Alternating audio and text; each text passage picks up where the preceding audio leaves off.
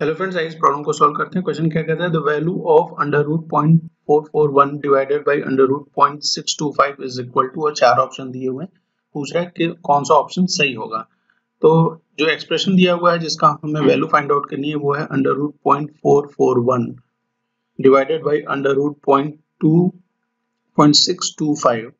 हम देख पा रहे हैं कि यहाँ भी 3 डिजिट पे डेसिमल है और यहाँ भी 3 डिजिट पे डेसिमल है। इट मींस हम उस डेसिमल को अगर हटा दें तो हमारे पास जो वैल्यू आएगी 441 आएगी ऊपर, और नीचे में क्या आएगी 625 आएगी। हमें पता है कि 441 किसका स्क्वायर रूट होता है, 21 का स्क्वायर रूट होता है। उसी तरह से जो आपका 625 है वो किसका स्क्वायर रूट होता है, 25 का स्क्वायर रूट होता है।